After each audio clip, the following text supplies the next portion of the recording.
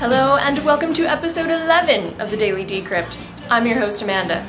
Today Bitcoin is $264, Dash is $2.33, BitShares is 40% of a penny, and Monero is 39 cents. So firstly, I wanted to tell you about this site that launched over the weekend called, I'm not even sure how I would pronounce it, Sato. It's S-A-T-O, but then it's .sh, so it's like Satosh, like Satoshi. But it aims to be a content sharing site that pays users to post content that ends up getting upvoted. And naturally, users are paid in Bitcoin. It looks like it's in its alpha testing phase right now. That's what the email I got from them said. I must have signed up to be an alpha tester. Forgot. Or maybe I remember a little. But yeah, it looks like I can send invites to other people. So if Satosh, I'm just gonna call it Satosh, sorry if it's really Sato. If Satosh looks like something that you would be interested in using, tweet me or just leave a comment below the video and I will send you an invite. Give me your email, naturally. Next, Mashable is reporting on this device that's called, I don't know if it's pronounced the Ninebot or the Ninebot. Either way, it's like a Segway, but it's cheaper and lighter weight, and instead of rising up above, up to your hand level, you just balance it between your knees. And apparently it's only like $320 or something and is already for sale in China. When I first saw it, I thought it looked kind of silly. I mean, like Segways never took off, right? I thought, oh, maybe it will be just kind of silly, something that only like lazy police ride, like Segways or whatever. But then I was thinking, so, I mean, for those who live in urban areas, I myself do, walking on cement for multiple miles a day, I don't know about anyone else, but for me, it starts to feel jarring on my joints.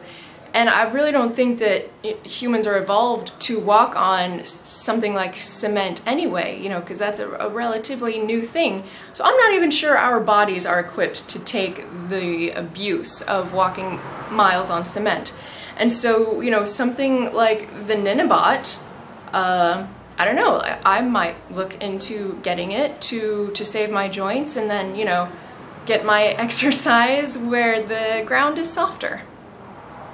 Another weekend discovery of mine was this site called Cryptogrind. And Cryptogrind is like the Fiverr for people who want to buy and sell in Bitcoin. Now I hear you already saying, but Fiverr accepts Bitcoin. Well, yes they do, but they do not pay out in Bitcoin. In fact, I even had a rude experience with their customer service people recently when I emailed them asking when they planned to offer freelancers a payout option in Bitcoin, since people can pay in Bitcoin. And I received a boilerplate response just directing me to their frequently asked questions page, which I had already read thoroughly. So for freelancers who would like to get paid in Bitcoin, it looks like Cryptogrind might be a good place to start, and the site launched about a month ago, so you would likely be one of the early and few users.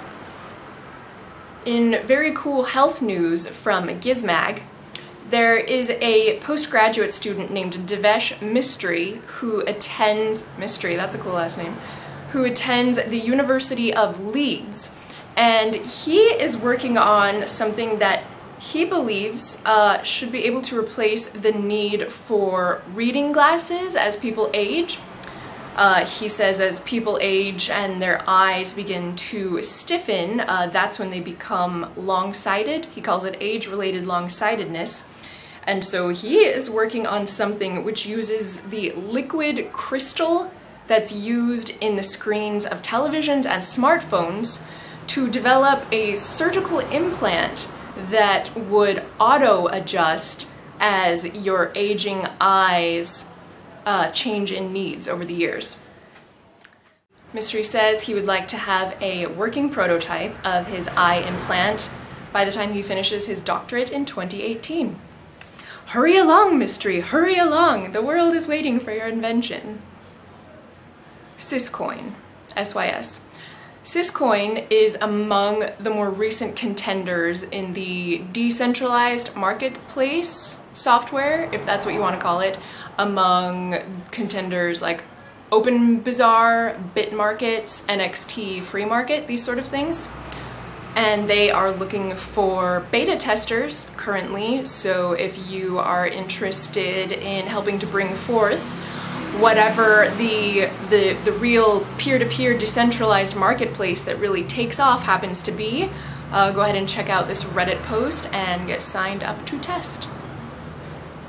Gizmag also reports that the European Space Agency has announced that it has launched a Cubesat, which is short for Cube Satellite, small, into space to track aircraft as it flies through the air. And this just got me thinking, because I had heard before that Cubesats were affordable for you don't have to be like some government agency to have the budget to actually be able to use one of these things. Apparently you can buy a kit from a site called Cubesatkit.com, and for $50,000 or less, I don't know what all of the exact quotes are, you can custom build an actual satellite. And purposes for why you might want to launch one range from atmospheric and biological research to radio communications to simply taking photos in outer space. The devices last for up to a few weeks or months in space before they then head back into Earth's atmosphere and burn up in the process. Now this story I wanted to save for last because it is a big mind trip for me.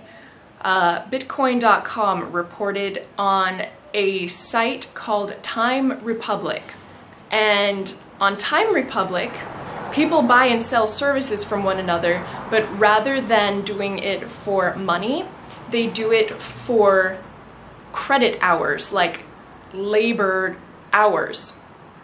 And so you can earn hours by performing a service for someone, or send others earned hours when they perform a service for you.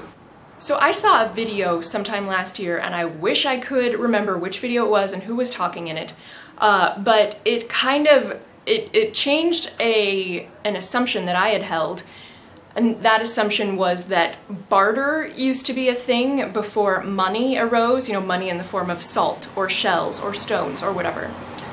I've read and heard more things since then that say that barter never actually could have been a thing. It would have been so inefficient that it's more likely that primitive societies would have used what's called the gift economy, which is basically keeping mental record of who you owe and when you owe people and when people owe you. And so it's really just more like calling in favors or performing favors.